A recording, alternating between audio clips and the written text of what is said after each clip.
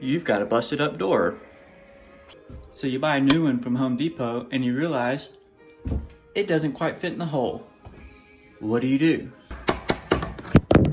Go ahead and pop your hinges off and take your door out. Go ahead and take your doorknob off. Go ahead and put your doors hinge side, up on a flat level surface. And you can see that there's a little bit of length right there. And you can go ahead and make a mark. And also, to make sure that that mark is appropriate, we'll go ahead and measure our old door. 23 7/8. No wonder why our 24-inch door won't fit. There's an eighth of a difference. To make sure our mark is correct from earlier, let's go ahead and measure 23 7/8.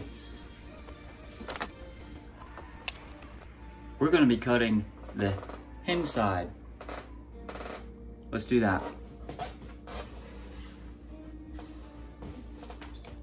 Can't forget the door.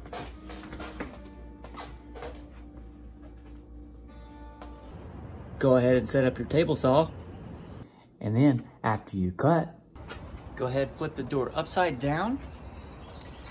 Put the hinges lined up with the door side of the door that you just cut. And then you're going to want to take your pencil and mark the hinges so that you know where to make your cut. After drawing your hinge diagram or the lines for your hinges, go ahead and take your router and route them out.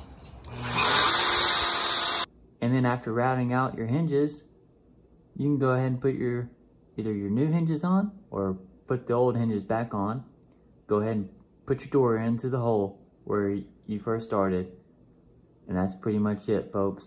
Hey, thanks for stopping by. Subscribe, like this video, share it with a friend, and I'll see you in the next one.